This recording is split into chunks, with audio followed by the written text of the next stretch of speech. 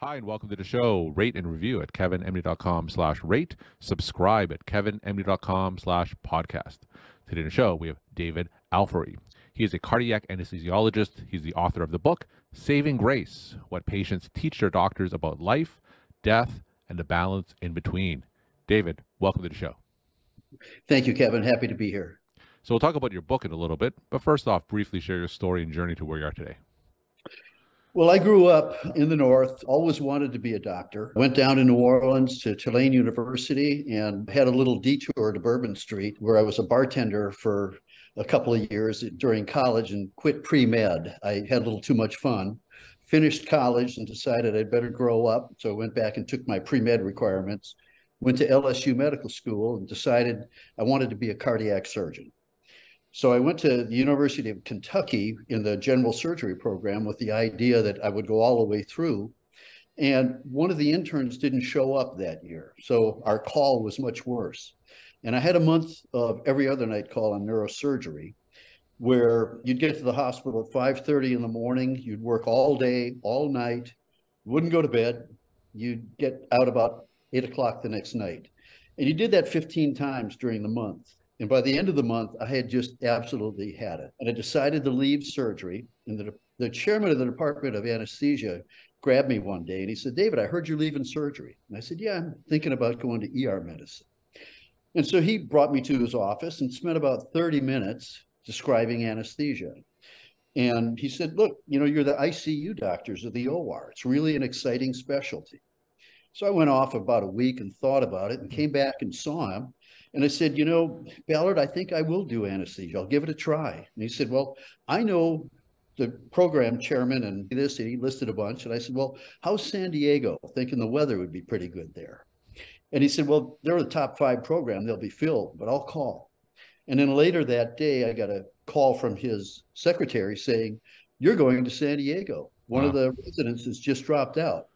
So 2 of the most monumental decisions in my life based upon a half-hour conversation and the fact that the temperature in San Diego averages 70 degrees each day. I went out to San Diego, did my residency, stayed for an extra year of cardiac training, and then went to Nashville, where I had a 36-year career as a cardiothoracic anesthesiologist. Now, as you reflect back on an anesthesiology career, tell me, what were some of the biggest rewards or surprises that you've had during your professional career?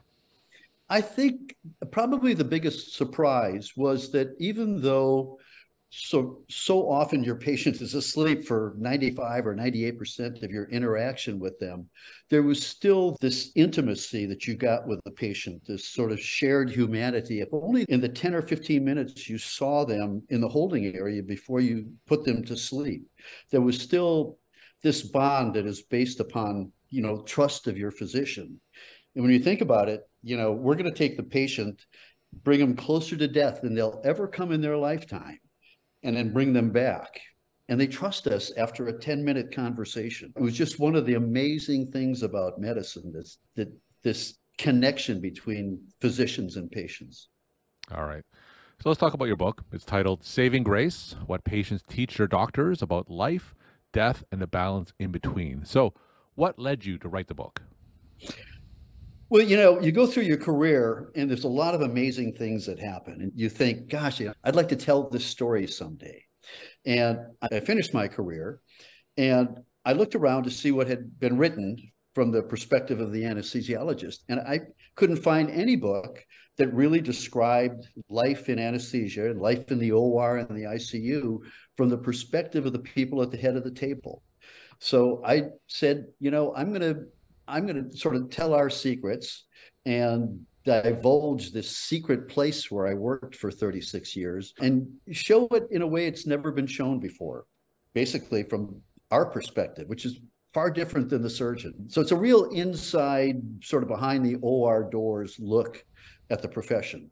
And as I wrote it, I thought, well, I'm going to be talking about all these things that I did, but in that process, I realized how much they had shaped me. And in fact, the patients that I took care of shaped my own personality. And that's why the subtitle is What Patients Teach Their Doctors About Life, Death, and the Balance in Between. I learned so much about life from my patients. So, without giving away all the secrets from your book, tell us some of the biggest misperceptions that we have about anesthesiology and some things that you would like to clear up. That's a great question. You see on TV, the surgeon is the captain of the ship and they're barking out orders, and the anesthesiologist is at the head of the table, kind of hunched over, obsequious. Yes, sir. No, sir. It's not that way at all. It's very much a team sport. There's real equality in the operating room. Everybody has their job. And, with this culture of safety that we have now, anybody at any time in the operating room can stop an operation from proceeding. If they detect something not safe, the person scrubbing the floor can speak up and the operation stops.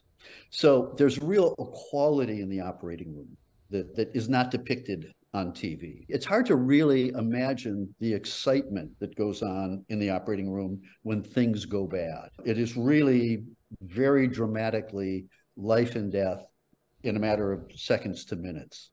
You mentioned that you also learn a tremendous amount from the patients as well.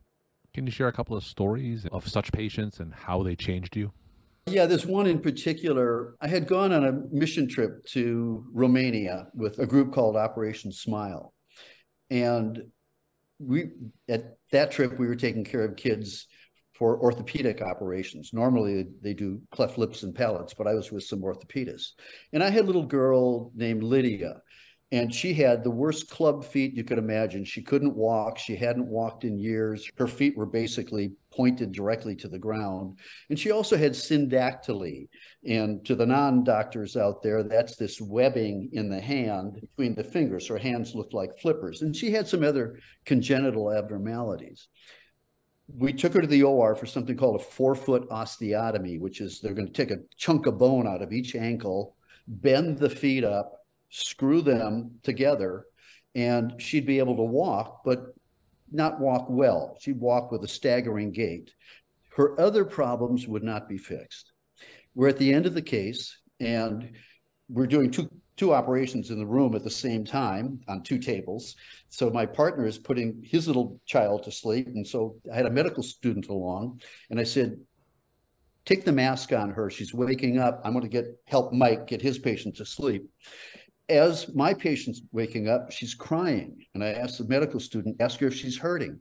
And he does, and she continues to cry. So I went back to the table, put the mask on, brought her out from anesthesia, and she's just weeping.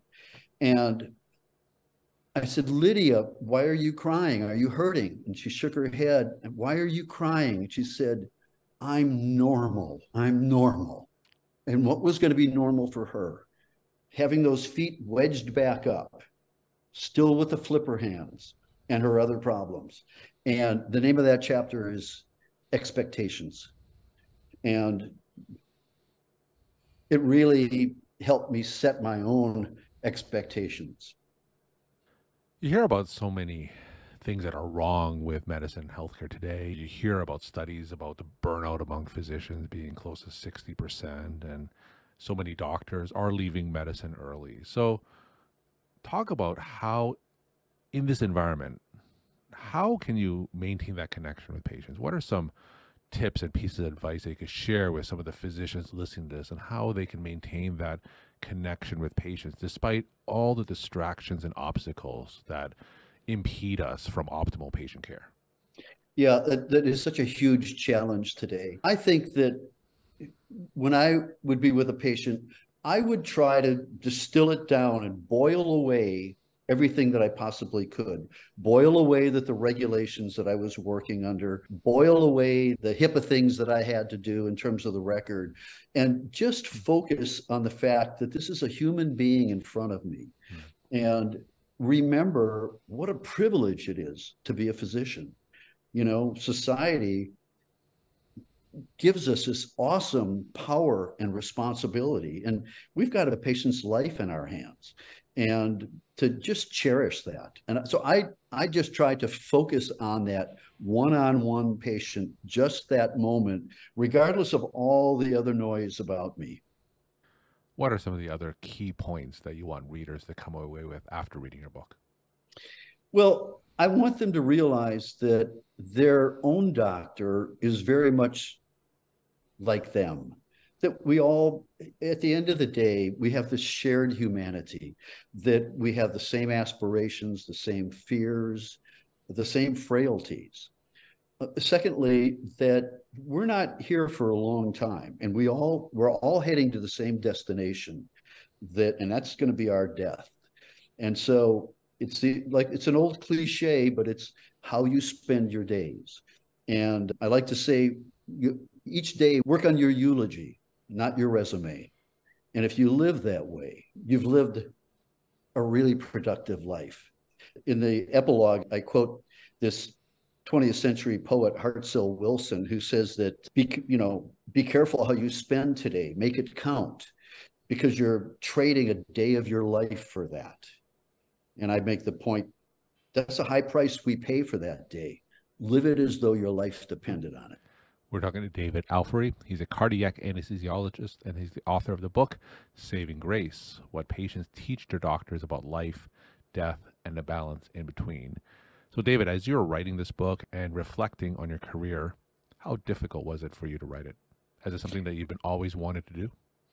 Yeah, I always wanted, I was an English major way back in college, and I had done a lot of medical writing, but this was so different. I found that it was really an emotional process. There were passages that, even as I describe now, I get teary just because they're just so emotional. They're just, that I guess one of the things I want also readers to realize is that, your doctor cares about you. And my final question, what are some of your take-home messages that you want to leave with the KevinMD audience? Make every day count. Live honorably. Be kind to others. Realize that we're all in this together. That, as I said, work on your eulogy, not your resume. Live a giving life. David, thank you so much for sharing your story, time, and insight. Thanks again for being on the show. Thank you for having me, Kevin.